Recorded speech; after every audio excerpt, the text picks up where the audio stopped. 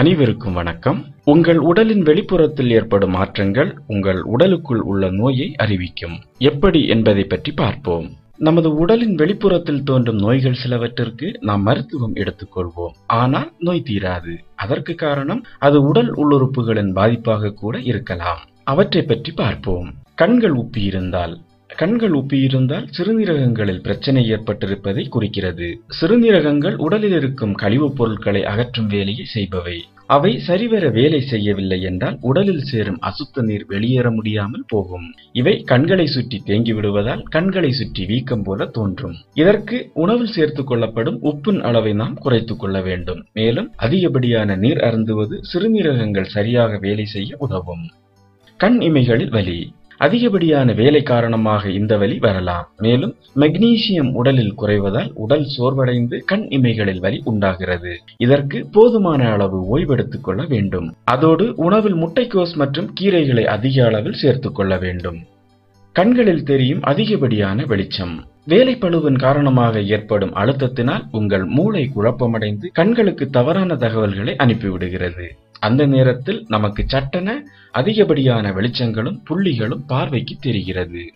கண்கள் உலர்ந்து போவது. நாம் ஏசி நிறைந்த இடங்களில் அதிக நேரத்தை செலவிடும் போதும் கண்கள் அதிக வேலையினால் களைப்படையும் போதும் நம் கண்கள் உலர்ந்து மிகுந்த பாதிப்புக்குள்ளாகிறது. இதற்கு குறைந்தது 8 மணி நேர இரவு தூக்கம் மிகவும் அவசியம். தினமும் கண்களை மேலும் கீழுமாகவும் பக்கவாட்டின் இருபுறமும் அசைத்தல் போன்ற எளிய உடற்பயிற்சிகளை ஒரு நாளில் 2 முறை செய்ய வேண்டும். கணினியில் வேலை பார்ப்பவர்கள் அரை மணி நேரத்திற்கு ஒரு தடவை கண்களை கணினி திரையிலிருந்து 1 நிமிடம் விலக்கி வைக்க வேண்டும். முடிந்தவரை ஏசி நிறைந்த இடங்களில் இருப்பதை தவிர்க்க வேண்டும். தோலில் தடிப்புகள் ஏற்படுதல். இது இதய நோயாக கூட இருக்கலாம். குறிப்பாக காதுகளின் இருபக்க தோலில் ஏற்படுமானால் உங்களுக்கு இருதய கோளாறு உள்ளது என்று தெரிந்து கொள்ளலாம். அதிகப்படியான மன அழுத்தம் ஹார்ட் அட்டாக் வருவதற்கான வாய்ப்பை உருவாக்கும். மனதை பாரமில்லாமல் லேசாக வைத்துக் கொள்ள முயற்சிப்பதும் பிரச்சனைகளை நல்ல முறையில் அணுகுவதும் இதற்கு நல்ல வழி. முகம் வீக்கமாக இருப்பது. உடலில் தண்ணீர் இழப்பு அதிகமாக இருப்பதால் இப்படி ஏற்படுகிறது. இப்படி ஏற்படும் போது உடலுக்கு தண்ணீர் அதிகம் தேவைப்படுகிறது. உடலுக்கு போதுமான தண்ணீர் கிடைக்காமல் போனால் இரத்த செல்கள் விரிவடைந்து முகம் வீக்கமாக தெரியும். இதற்கு ஒரு நாளைக்கு 8 கிளாஸ் தண்ணீராவது அருந்துவது அவசியம். எப்போதும் தண்ணீர் பாட்டிலை உடன் வைத்துக் கொண்டால் தண்ணீர் அருந்த வேண்டும் என்கிற உணர்வு ஏற்பட்டு தண்ணீரை அருந்துவீர்கள். தோல் இளம் மஞ்சளாக மாறுவது. கல்லீரல் பாதிப்படையும் போது உடலில் இருக்கும் பித்த நீர் போன்ற மஞ்சள் நிற திரவங்களை வெளியேற்ற முடிவதில்லை. இதனால் தோல் மஞ்சள் நிறத்திற்கு மாறுகிறது. இது அதிகப்படியான ஆல்கஹாலின் அளவால் இப்படி கல்லீரல் பிரச்சனை ஏற்படுகிறது. குடிப்பழக்கம் இருந்தால் உடனடியாக இதை நிறுத்திவிடுவதே நல்லது. பாதம் கை கால்களில் சில நேரங்களில் சுறுசுறுவென உள்ளே ஏதோ ஓடுவது போலிருத்தல். இரத்த குழாயில் அடைப்பு இருந்தால் உடலின் இரத்த ஓட்டம் சீராக இருக்காது. இந்த அறிகுறி உங்கள் இரத்தமானது பாதம் வரை சீராக ஓட செய்யும் முயற்சி ஆகும். இதற்கு வைட்டமின் நிறைந்த உணவுகளும் கீரைகளும் சாப்பிட வேண்டும். பாதம் மட்டும் மரத்து போதல். இது நீரிழிவு நோயின் பாதிப்பாக கூட இருக்கலாம். நீரிழிவு நோயின் தாக்கத்தால் இரத்தத்தில் இருக்கும் செல்கள் பாதிப்பதோடு நரம்புகள் செய்யும் வேலைகளையும் தடுத்து விடுகிறது. இதன் விளைவாக சில நேரங்களில் கால்களில் செருப்புகள் உராய்வதால் ஏற்படும் எரிச்சல் மற்றும் வலியை கூட உணர்ந்து கொள்ள முடியாது. இதற்கு நீங்கள் நீரிழிவு நோயை கட்டுக்குள் வைத்துக் கொள்ள வேண்டும். உடல் பருமனும் கூட நீரிழிவு வருவதற்கு ஒரு முக்கிய காரணமாகும். அதனால் உடல் எடை அதிகமாகாமல் பார்த்துக் கொள்ள வேண்டியது அவசியம். பாதங்களில் உலர்ந்த வெடிப்புகள். இது தைராய்டு பிரச்சனையாக கூட இருக்கலாம். இந்த தைராய்டு சுரப்பிதான் நம் தோலுக்கு தேவையான ஹார்மோன்களை ஒழுங்கு செய்கிறது. இந்த தைராய்டு சுரப்பி சரியாக வேலை செய்யாத போது நம் பாதங்களில் தோல் உலர்ந்து போகும். பாதங்களை சரிவர பராமரிக்காமல் இருந்தால் அதிக அளவில் பாதிப்படைந்துவிடும்.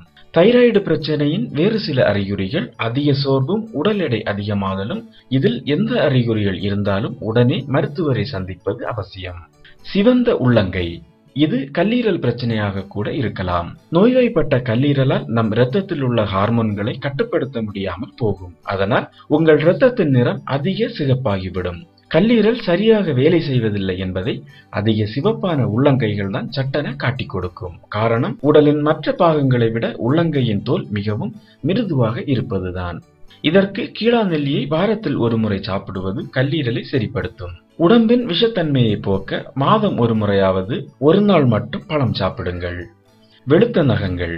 இது இரத்த சோகையை குறிப்பதாக கூட இருக்கலாம். இரத்தத்தில் உள்ள சிகப்பணுக்கள் அளவில் குறையும் போது சின்ன சின்ன வேலையை செய்வதற்கும் உடல் பலமின்றி போகும். இரத்தத்தின் சிவப்பணுக்கள் குறைவதால் இயல்பாக நகம் இருக்க வேண்டிய பிங்க் நிறம் போய் வெளுத்து விடுகின்றன.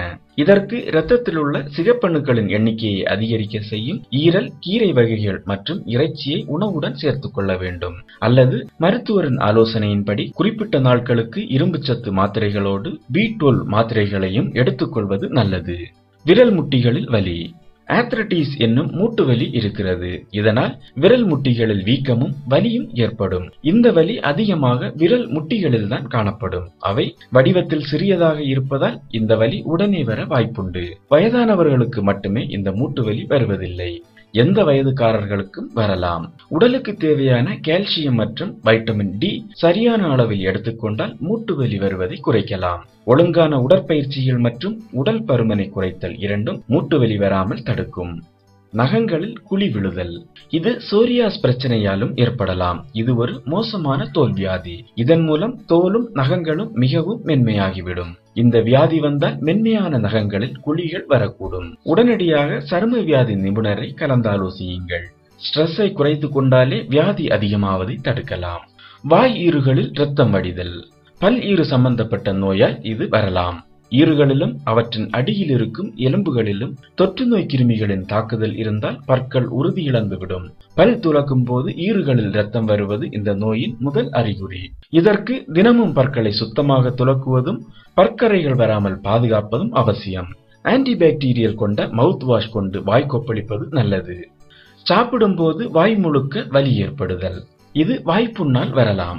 அதிகமாக ஸ்ட்ரெஸ் செய்து கொள்வதாலும் வாய்ப்புண் வரலாம். உடலில் போலிக் ஆசிட்டின் குறைவு மற்றும் இரும்பு சத்து அல்லது வைட்டமின் B12 குறைவினாலும் இப்படி ஏற்படுகிறது. இதற்கு மல்டி வைட்டமின் மாத்திரைகளை தினமும் எடுத்துக்கொள்ள வேண்டும். மேலும் தியானம் மற்றும் யோகா செய்வதால் ஸ்ட்ரெஸ்ஸை குறைக்கலாம். ஹைட்ரஜன் பெராக்சைடு கொண்டு வாய் கொப்பளித்து வருவதால் இன்ஃபெக்ஷன் குறைந்து வாய்ப்புண் ஆறும். வாய் ஈரப்பசையின்றி உலர்ந்து போவது. இது உடலில் போதுமான நீர்ச்சத்து குறைந்து போவதால் வருவது. உடலில் அதிகப்படியான நீர் வெளியேறுவதால் இந்த டீஹைட்ரேஷன் ஏற்படுகிறது. மேலும் அதிகப்படியாக வியர்ப்பது மற்றும் நீரிழிவு நோய்க்கு கூட வாய் உலர்ந்து போவதற்கு காரணமாகும். இதற்கு அதிகமான திரவ ஆகாரம் எடுத்துக்கொள்ள வேண்டும். தினமும் குறைந்தது 1.5 லிட்டர் தண்ணீர் அருந்துவது அவசியம். அதன் கூடவே பழங்களையோ பழச்சாறோ அருந்துதலும் நல்ல பலனை தரும். உங்களுக்கு எந்த வகையான நோய் என்பதை கண்டறிந்து அதற்கு தகுந்த மருத்துவத்தை உடனடியாக எடுத்துக்கொள்ள வேண்டும். நோய்கள் வருமுன் காத்தலே நல்லது. நோய் வந்தால் உடனே மருத்துவரை அணுகி அதற்கான சிகிச்சையை எடுத்துக்கொள்ளுங்கள். இதனால் நோய் முற்றுவதால் ஏற்படும் பெரிய அபாயங்களிலிருந்து தப்பலாம். மேலும் வீடியோக்களுக்கு சேனலை சப்ஸ்கிரைப் செய்யுங்கள்.